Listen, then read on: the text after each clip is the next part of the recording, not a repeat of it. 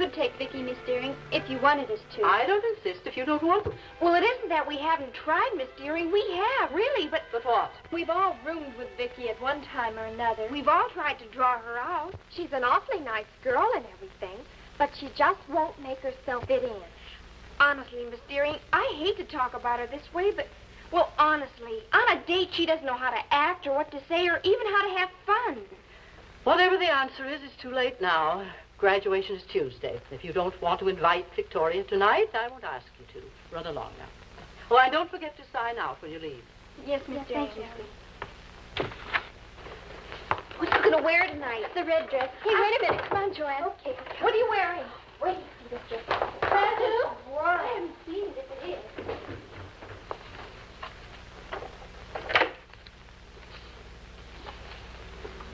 Victoria. Come in, dear. Come in. I want to talk to you. Sit down. I didn't keep you waiting, did I?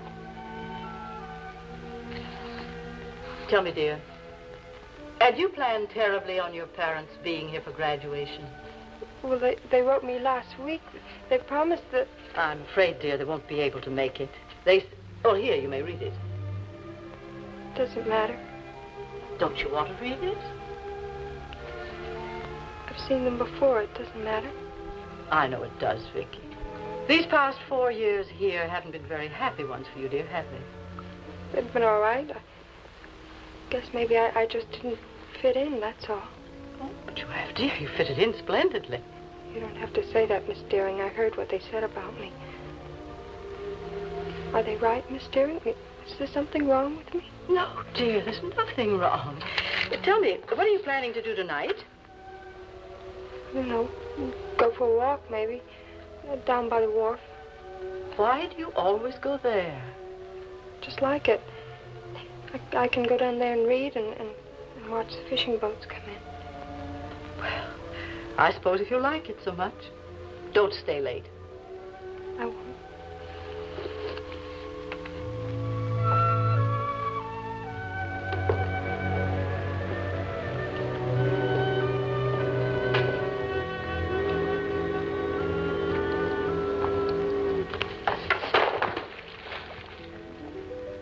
I didn't frighten you. Well, that's all right. Say, as long as you're there, would you mind giving me a hand? Snub that spring line. You got it? Yes.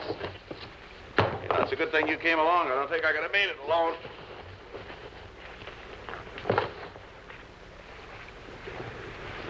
Looks like a pretty good hitch. Looks like you've been around boats before. Well, my father sails. What kind of a boat? His latest one is a 12-meter. Oh, that's way out of my class, as you can see. Well, I think you have a very nice boat. Well, it's all right. Old and slow and ugly, but she's good in a blow. Oh, I forgot. You were carrying a book. It fell, didn't it? Oh, that doesn't matter. Maybe I can replace it for you. Oh, no, you don't have to do that. Oh, yes, I do. Now, what was it?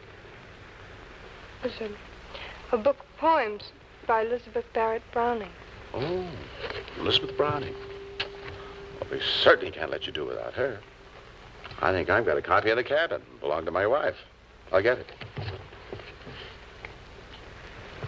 Say, tell me, what's a little girl doing alone on a deserted wharf reading Elizabeth Browning? Well, I'm just from the school up there, Lowell Hall. I just come down here to read. Well, I can see why you would, but it's getting dark. Did they leave you out like this? No, not usually, but tonight's a date night, and they let us stay out longer. Well, why aren't you dating? I just like to come down here. You know, you're smart.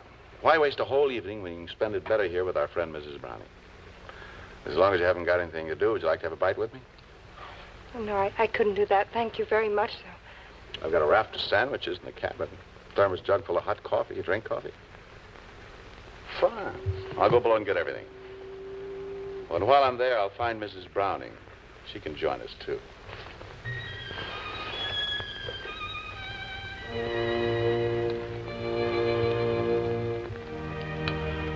That's my name on the front page there. They call me either Chris or Bill. What's your name? Victoria. Victoria Lee Halleck. Vicky for short?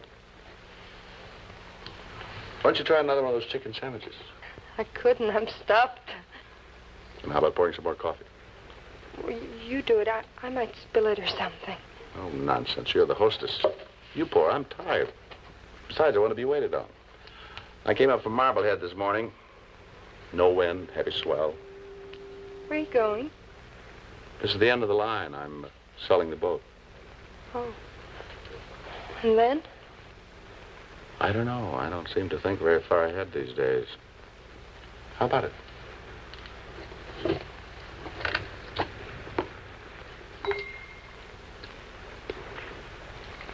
There, see? No trouble. You're having fun? So am I. That's what I need, lots of fun. Why? Oh, no, there's a good question. I wish I knew the answer. I just need fun, that's all. I suppose you might say it's about the only thing that keeps my business from being intolerable. I'm a correspondent. You mean you don't live in this country? I was in China right after the war, then Japan. Just got back. Well, how long are you going to be here? Not long. I just pried 2 weeks of vacation away from my editor. Just about up. And that's why I say you got to have fun in my business. You're always on the move. Everywhere you go, there's hunger and pain and dying. And you get tired, dead tired. I know. Hmm? Well, I can imagine how you must feel. You know, you just might. In an odd sort of way, you might at that. Well, where are you going after... After this? I don't know. They haven't told me yet. Tokyo, maybe. Is your wife going with you? No. No, we're divorced. Oh, I'm sorry. So am I. She got tired of the marriage, wanted a divorce. We called the whole thing off, and she remarried. And you didn't? No. That was our boat. We used to sail a lot on there. Used to live right here, practically. Oh, I guess that's why I kept the boat. And now you're selling it. Mm-hmm. But when it means so much? I suppose that's why I'm selling it. It means too much.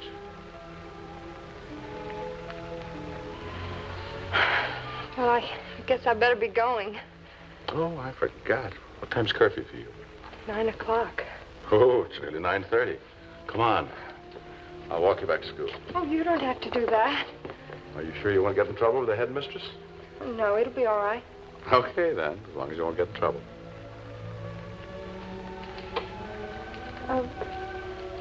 Will you be here tomorrow? Sure. You never get finished working on a boat. If you're not doing anything, drop down tomorrow and give me a hand. I think you had better go, though, now, before it gets too late. Yes, I guess I better. But I'll be down tomorrow. Good. You won't go away, will you? No, I promise. Bye. Bye-bye.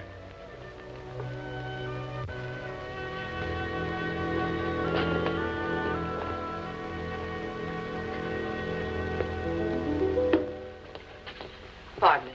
Is there a Mr. Christopher stopping here? Yes, he's sitting right over there. Thank you. Pardon me. Are you Mr. Christopher? Yes. I'm Grace Deering, headmistress at Lowell Hall. Won't you sit down, please? Thank you. Waiter. I don't care for anything, thank you. Never mind. Now, what can I do for you, Miss Deering, is it? You know, you seem to have made quite an impression on the Halleck girl. What? The girl who was with you on the wharf this evening, Mr. Christopher. Oh. I've known Victoria for 4 years. She's not the kind who makes friends easily. When she told me about you and I saw the excitement you seemed to have created in her, I felt I had to find out what kind of person you were. Pretty ordinary kind, I guess. Not from the girl's description. Now, look, Miss Deering, The girl was on the dock when I pulled in with my boat. She lost a book of poems. I gave her another. We talked a while, had some sandwiches. She went back to school, and that was all. Oh, I'm quite sure that was all. Well, I asked her to come down to the dock again tomorrow and give me a hand with my boat. I know, she told me. Is it all right? Why did you ask her? Well, she seemed lonely. Seemed to like boats. I thought she might enjoy something like that. It's not so much a question of enjoy as it is of need. Victoria is a lonely child, much too lonely. How do you mean? Her parents. I don't think the family is together more than a month in a year. Victoria's been in private schools ever since she was a child, farmed out to girls' camps in the summer. They're not even coming to see her graduate Tuesday. No explanation, just, sorry, darling, love. Then what happens to her on graduation day? Well, in such cases, I give the girl a big bouquet of flowers and her diploma. Then after the others have gone, I stand by while she cries herself out. Well, maybe I did the right thing by asking her to come down tomorrow. Oh, yes, it was a very right thing. Are you planning on being here long? No, I've sold my boat. New owner's picking it up tomorrow. I'll leave as soon as possible. Well, I must get back to the school. May I walk you home? It's not necessary, thank you. Then you will see Vicky tomorrow? Yes, I promise. Good. Good night. Good night. Hurry to make her on Suffolk Head by dark. She'll make it easy. All right, Joe, move her away. Thanks a lot for closing the deal today. Forget it. Have a nice trip.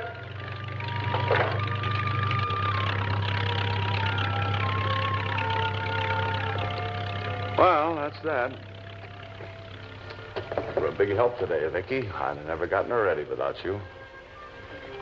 Chris? Mm-hmm.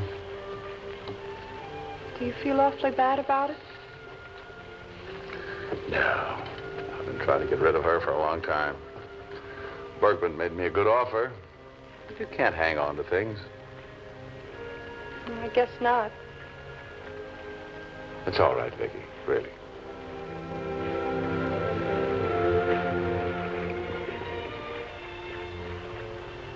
Any plans tonight? No. Oh, would you like to have dinner and give the boat a send-off? I'd love to. Okay, it's a date. She was a good boat. We'll give her a good send-off. The first thing you've got to learn is that writing a really humorous story is no laughing matter. I think that's because I laughed at all my own jokes. Anyway, that's why I decided to become a correspondent instead of a magazine writer. Oh, Chris. All I do is laugh tonight. I don't think I've ever laughed so much in my whole life. That's what we came here for, wasn't it? We're giving her a good send-off, aren't we? The boat, I mean. Oh, yes. Maybe I should be conventional and propose a toast. Sure? Make it very brave and beautiful and high-sounding. Oh, no. She wasn't that kind of a boat. Maybe you could toast a 12-meter that way, but certainly not this one. No, she was old and... And slow and ugly. Mm-hmm. All those things, yeah.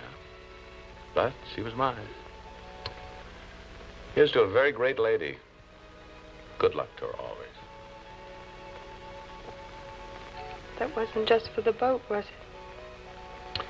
No, I suppose not entirely. She was the last thing we had together. It's funny about things and inanimate things. Furniture, a house, a boat, a book. Sometimes they become living things. Well, that's all in the past anyway. Right now, everything's very comfortable, very pleasant. That's what really counts. Chris, Tuesday's our graduation at school, and my family isn't going to be here. And I wondered if you're going to be here and you're not doing anything, maybe you could come. And... Well, I'm sorry, Vicky. I'm not going to be here. But I thought... If I hadn't closed the deal on the boat today, I would have stayed around a few days. But as it is, I'm going up to Bangor tomorrow to meet an old friend of mine, Doc Ernsley. We're going to do a little trout fishing. Oh. I'm really sorry. Well, it doesn't matter. It doesn't. It's just that... Well... Vicky. Don't be afraid. I'm not going to cry. It's just that you've been so good to me, and I thought you were going to be here. Now you're going, and I liked you so much. Excuse me. I think I'd better make a phone call. Long distance. Doc Ernsley.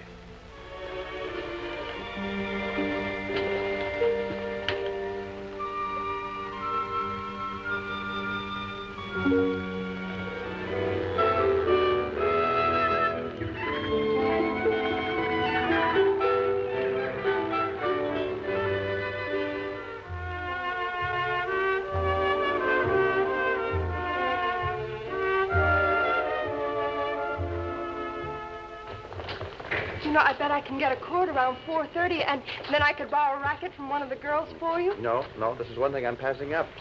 The promise tonight, I'm supposed to keep you busy practically every dance. Not practically every. That's what I mean, all that stamina. I'm about 20 years slower, older, and less dashing than you. 20 years. You make it sound so old. And it is old. Well, if I had married at 20, you could be my daughter. You may think of it that way, but I don't. How do you think of it? Oh. As if you were my... Your grandfather. Now, dear, if I'm going to the prom tonight, there are a lot of other things I've got to tend to first, like maybe taking a nap. So you be good, run along, and I'll pick you up at 8:30 sharp. Be on time. Mm-hmm. Bye-bye. Bye.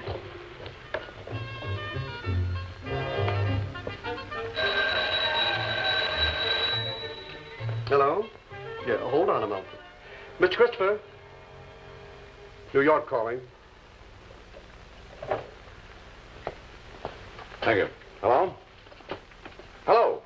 Oh, Ed, now. What's the matter, Ed? What? No, I can't come, Ed. No, Oh, come on, can't you stall him a few days? Give me a break. Well, All right. When do you want me? Well, there's a train out of here in a little over half an hour. I suppose I could get that one. All right. Yeah. Yeah, thanks. Thanks for nothing. Clerk. Yes, sir? Would you see if you can get me seated on that 9 o'clock train for New York? Yes, sir.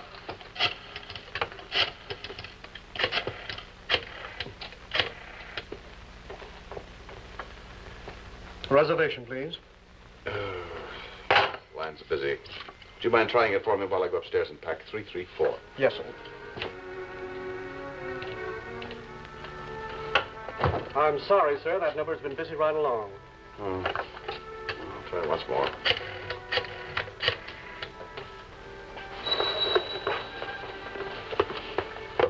Hello? Who? Victoria Halleck? Well, I don't think so. She isn't around. Well, is Miss Deering anywhere around? No, she's taking care of the prom arrangements. Would you like to leave a message? Yes. Now, look, will you be sure that Vicky gets this message? Tell her that Chris called. Chris, you got that? Tell her I just received a very important call from my home office, and I've only got a few minutes to catch a train. And I can't come to the prom. Tell her how sorry I am, and that I'll explain later. Now, will you be sure that Vicky gets the message? Oh, sure. I'd be glad to give it to her. Goodbye, and thank you.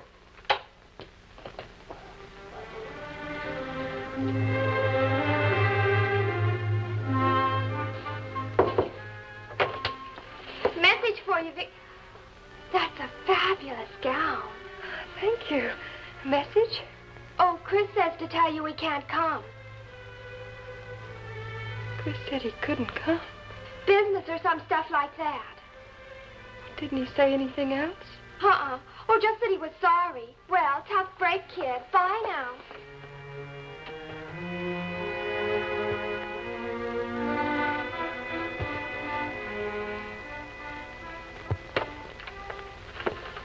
Oh. Hello, Miss Deering.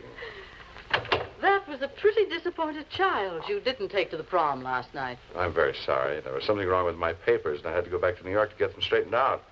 I couldn't get her on the phone, so I dropped in here. Of course, it wasn't your fault. You're here now. That's the important thing. Well, at least for 24 hours. I promised Vicky I'd be here for her graduation. Was she disappointed with my message last night? She understood. First love, Mr. Christopher. A strange thing. A big one, too. She didn't blame you at all. Well, please? Yes.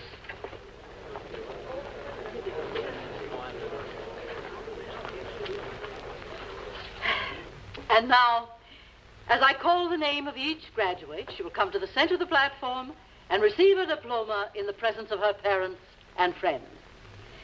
Elizabeth Ann Ainsley.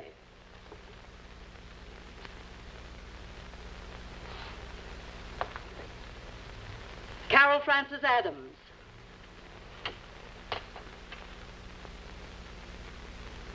Joanne Garson.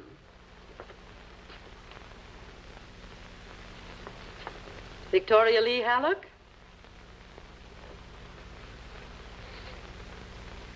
Victoria Lee Halleck.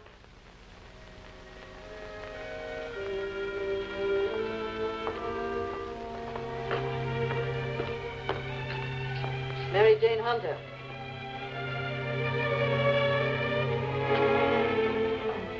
Hello, Vicky. Congratulations.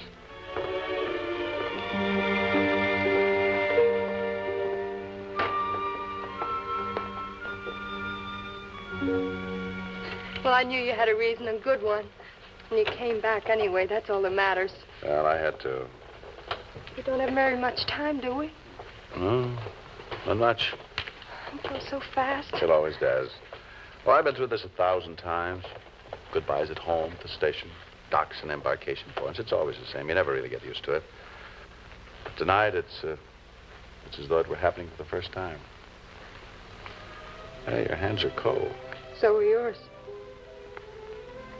Oh, Chris, there's so many things I want to tell you, and I don't know how to say them. Maybe I know without you telling me. No, you couldn't. Last night, when I thought you'd gone, I just wanted to die. I didn't think anything could hurt like that ever again. And now it's even worse. Because I know you're going, and I won't ever see you again. How do you know? I just know. We'll keep in touch. We'll write. Oh, this is all I know. Oh, Chris, I want to tell you. Don't have to tell me. I think I understand. Do you? Your eyes, your face, they talk for you. Chris, I owe you so much. Do you mind my loving you? Mind? Victoria, let's not be humble about this. You don't owe me anything. I'm the one who owes you. You've done so much for me, I just can't say or explain.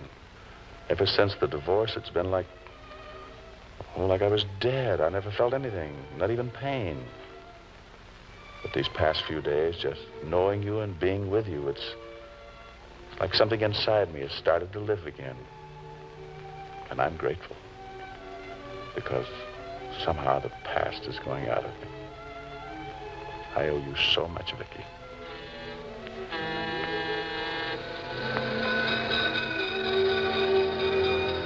This is it. Well, the cab's waiting, dear. Go to it right now. But, Chris... We've said everything. I know, and you do, too. Goodbye, Victoria.